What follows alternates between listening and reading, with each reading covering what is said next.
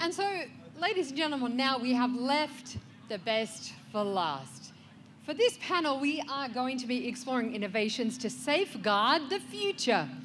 Please join me in welcoming to the stage to tell us more, Sara Alkhoori, scientific researcher at Khalifa University, Hazem Awad, research associate at Cambridge University, Salem, Nabil, Aboubakr, Abdou, CEO of Agrican, Salma, Younes, PhD student at Qatar University, and your moderator, the fabulous Layan, Shkier, editor and researcher at Forbes Middle East. Please put your hands together for our speakers.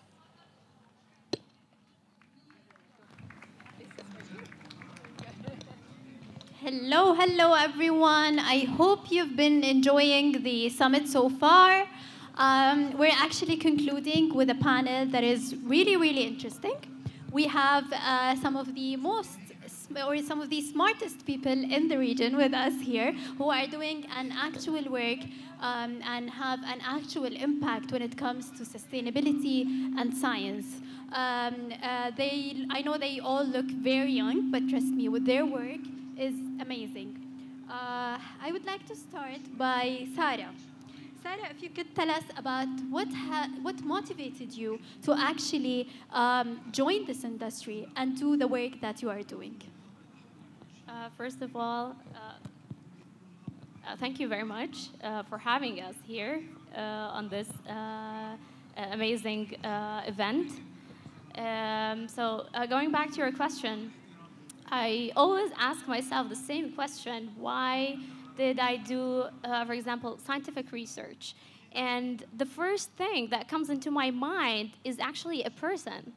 When I always remember the person, and allow me to mention his name, he is Dr. Saif Al-Meheri. He was a national faculty at Masdar Institute back in time. Where we first met, it was in, I believe, 2017. And whenever I see that person, I see the way he was explaining science to me, the way he shows me or explains science, that was very motivating me. And to me, he was like a spark that ignited this passion of scientific research. And since then, I continued in the field of research. And I did my master's and my PhD in Khalifa University under the supervision of Professor Kyriaki Polikronopoulou, which I always say she continued what Dr. Saif has started in reinforcing in me, which is this passion for scientific research. That's really interesting. And can you tell us, your work is mainly focused on advancing sustainability in the UAE. So can you tell us about the challenges that you have faced when trying to do this mission, and how are you actually able to overcome them? Okay, I think for every unique or innovative technology or solution that you are trying to implement, there are definitely challenges that you have to overcome. And from my perspective and from my experience through scientific research, I can kind of classify them or define them over two scales.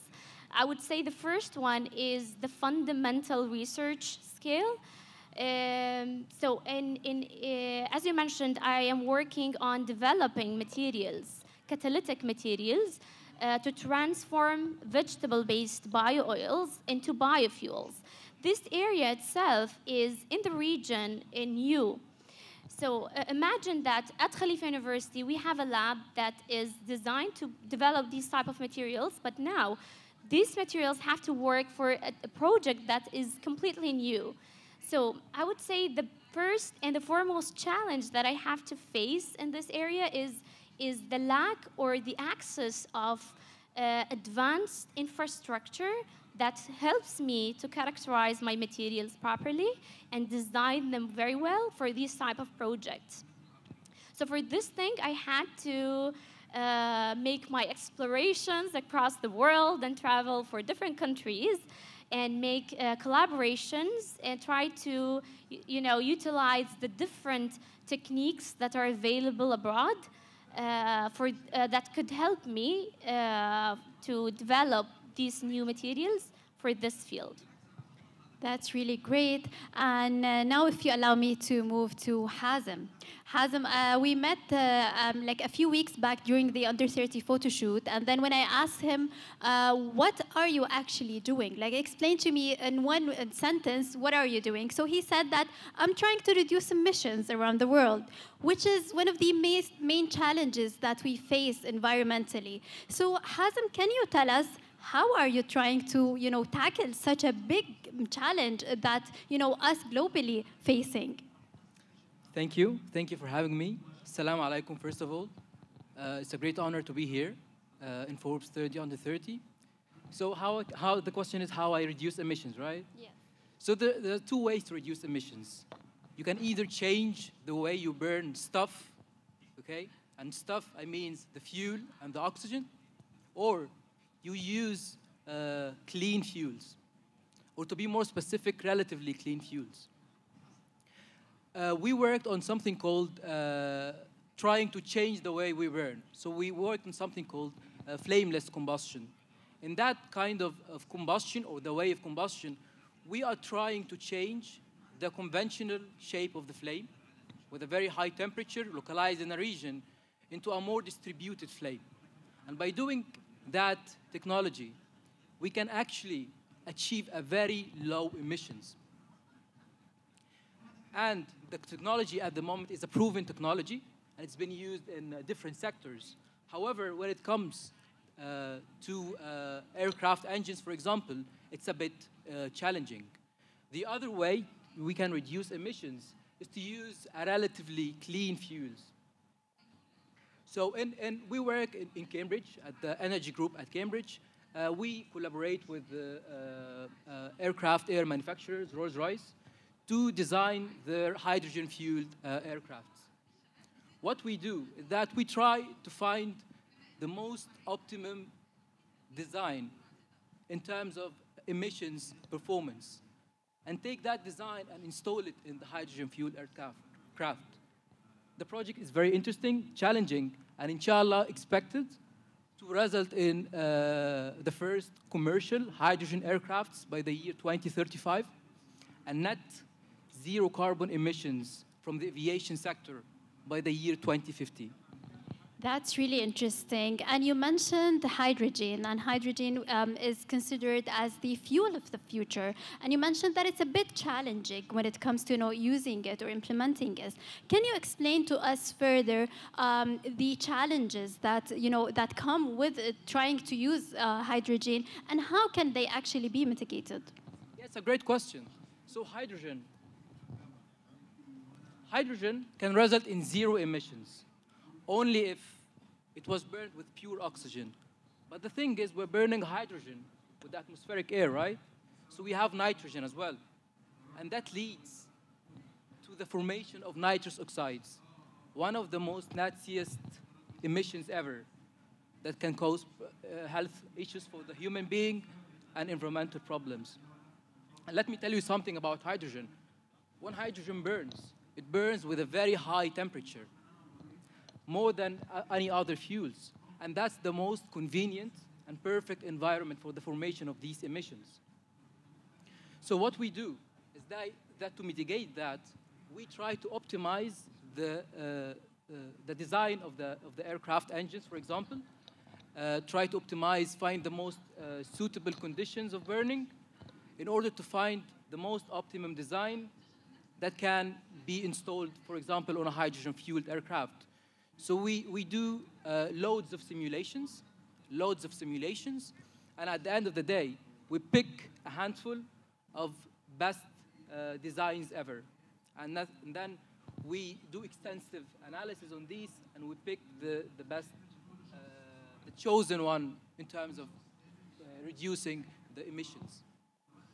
Thank you so much for sharing these insights with us and for explaining this topic that might be a bit difficult for some of us to actually understand. You've made it very simple to us. Thank you. I would like to move to Salem.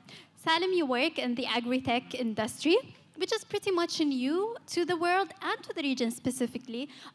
We can see a lot of startups and companies actually trying to work and to do some work in the agri-tech industry. So can you tell us, if we want to focus on the Middle East, how are you, able to successfully build an agri-tech company?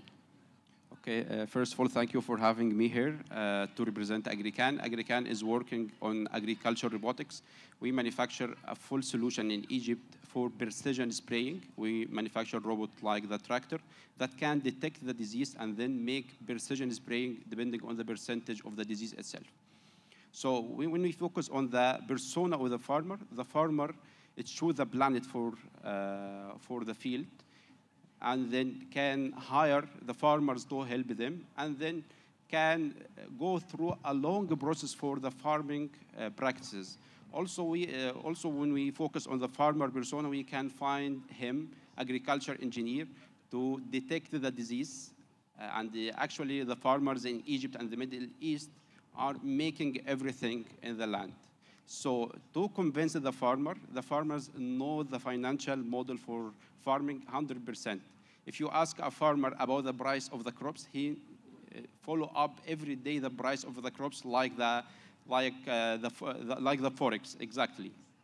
So I think it will be optimum for the farming that you can make awareness campaigns. You should go to the farm itself and make the agri-tech solution live on the farm itself to see the difference between the agri-tech and traditional agriculture. That's great. And food security is a global issue. Everyone is scared when we think about it. And can you tell us, so how can agri-tech companies actually get scaled to a point where you're not only supporting food security locally, but you're actually supporting it globally? Yes, of course. Actually, nowadays in Agrican, we are going into a consortium. So I believe in the consortium can create a more efficient food security, especially when you make a partnership with another company. For example, we are nowadays enrolling in one of the consortiums with a company in Lebanon called Luxid.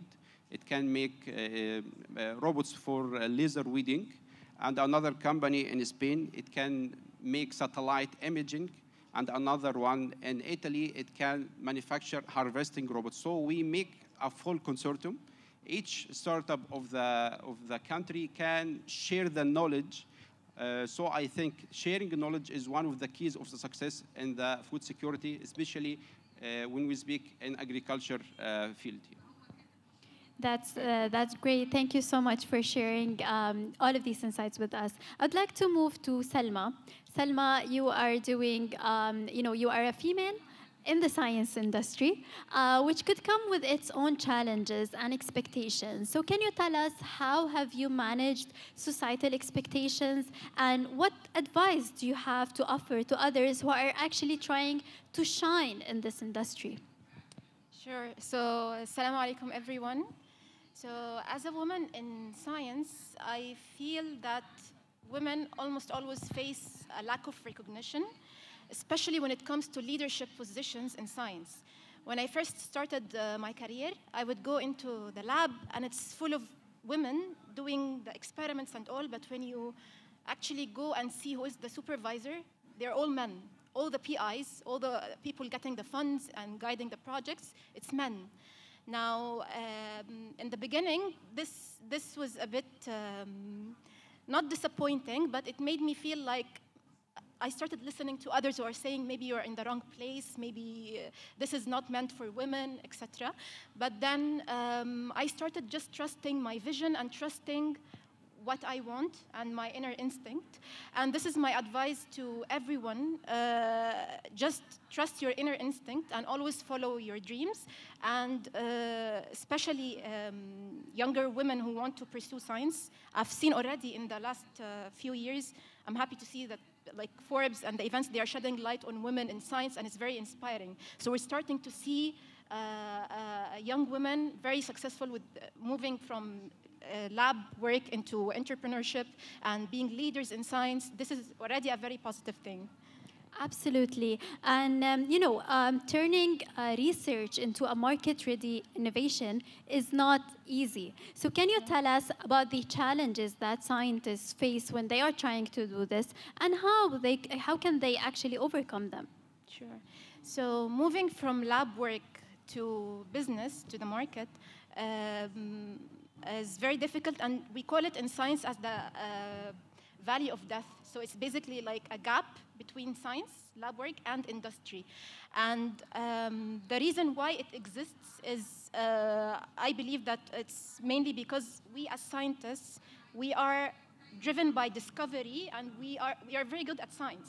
But if you speak to me about something related to business, it would be very overwhelming to me. I don't know much. I had to learn this through meeting new people, networking with the right people.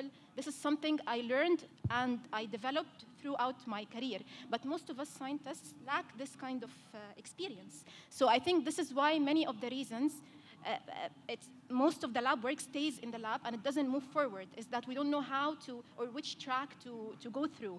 And if you look at numbers, in fact, like it's very striking. It's 0.1% of all therapeutics that are being made in the lab. Only 0.1% of them move forward towards human trials. So the rest remain in the lab, remain for publications, etc. They don't move forward. And from those 0.1% who move towards human trials and are being tested on humans, 95% of them stay at that stage and don't even get towards the market. And this is why, this is because of this gap.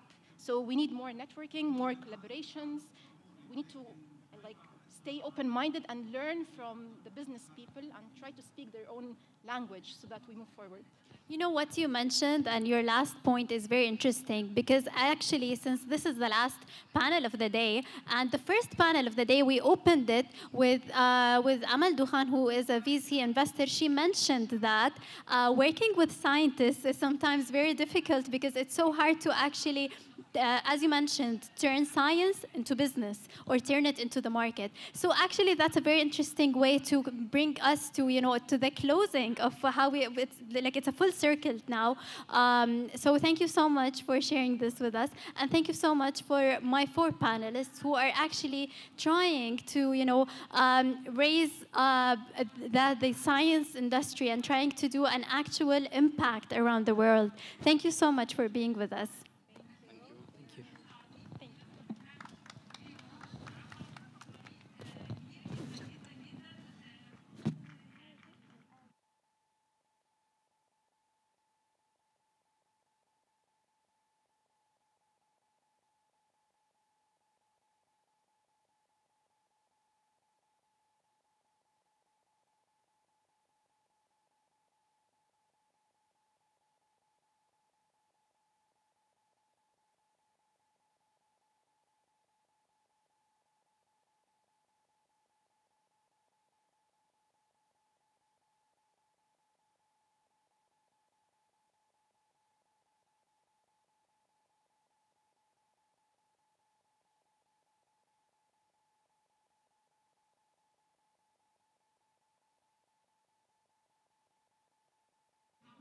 Hello, hello. Yes, yes, yes, yes.